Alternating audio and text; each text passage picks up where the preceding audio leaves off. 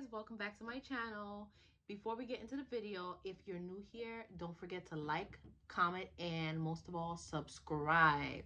Now let's get into it. So I have so many stories from my relatives about Haitian mermaids. Okay, as a young girl, I've always been fascinated by Haitian mermaids because of like stories that my father would tell me. So basically, I had an uncle who was in Haiti, and he was going like just walking along the beach, and no, not the beach, I'm sorry, the river. And while he was walking, he saw a mermaid sitting on the rock combing her long hair. I know that sounds cliche, like, but it's true. He did not tell anybody about this until he came to America years later. It happened when he was a young boy in Haiti. He was like, what, 12? And he came to America about 18 years of age. And he was walking, and the mermaid got startled and jumped into the water, he said. And then he was so scared that he ran back to his house. And while he was sleeping that night, he says the mermaid came and asked him back for his comb in his sleep. Because he said that, oh, I forgot that part. He said that while the mermaid jumped into the water, the mermaid dropped her comb. He got the comb, and the mermaid came back that night in his dream and asked him for that comb. As a child, I believed every story because I was just so gullible. And it's like, whoa, like, he says the mermaid was white. The mermaid had like a green tail. He says that the mermaid was very, very beautiful, of course, and that the mermaid like only likes you if the mermaid allows you to see him or her, well, her, then they really like you. They want you to see them. And he was just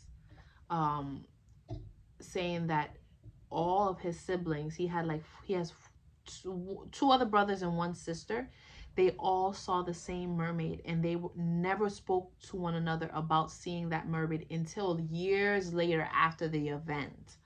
And in Haiti, like, the mermaid spirit is very prominent, especially in the voodoo culture.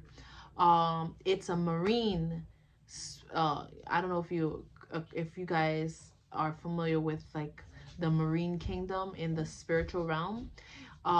Basically,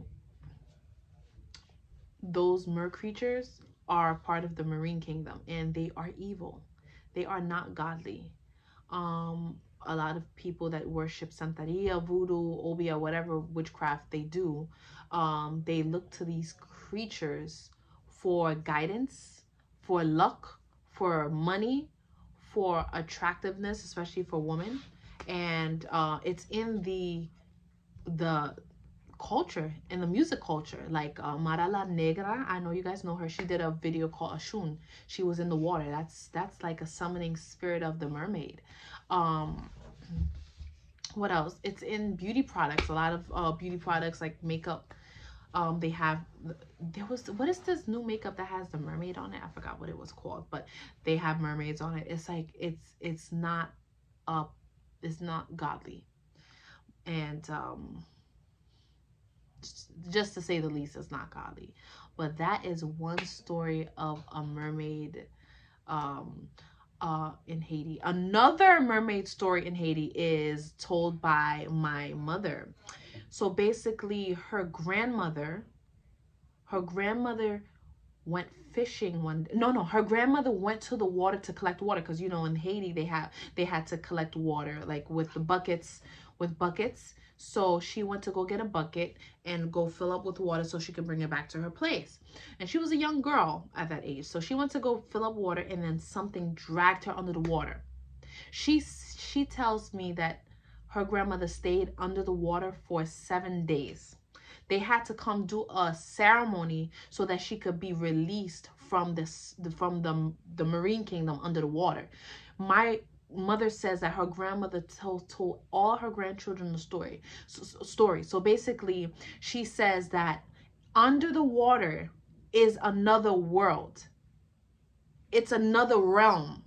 She said she was a slave for the mermaids, and the mermaids would have her run errands. And basically the saying goes, if they send you to the supermarket, if the mermaid sends you to the supermarket and you return with the wrong item, they'll send you back to the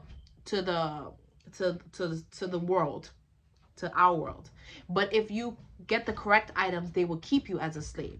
So my grandmother, my great grandmother, because it was my mother's grandmother, she basically would bring the wrong items, and the mermaids released her. And when they release you back, they release you back with a gift. And she was released with a gift of delivering babies without going to school. She had that gift. She delivered all the babies in the community that she lived in the village that she lived in. Everybody came to her, and she converted to Christianity, and she was a devout Christian, a faithful woman of God that died believing in Christ. And these mermaids, these marine spirits, they are not to reckon with. So if you're thinking about summoning the Mami-Water, the la sirena, whatever you want to call it, don't do it. They are. And another one in Trinidad, there's basically a marine mermaid. Basically, if a mermaid likes you, they allow you to see them. But if you want riches, which they will give you, somebody in your family will have to die, okay? And if you don't want anybody in your family to die, basically you would have to go to the ocean at midnight, and you would have to put your shoe down and turn your back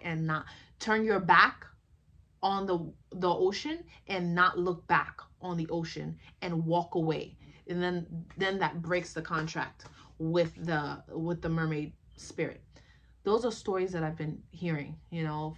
These are stories, but me, myself, I believe in Christ, the Lord, my Savior. And I'm just telling you guys once more, they are not to reckon with.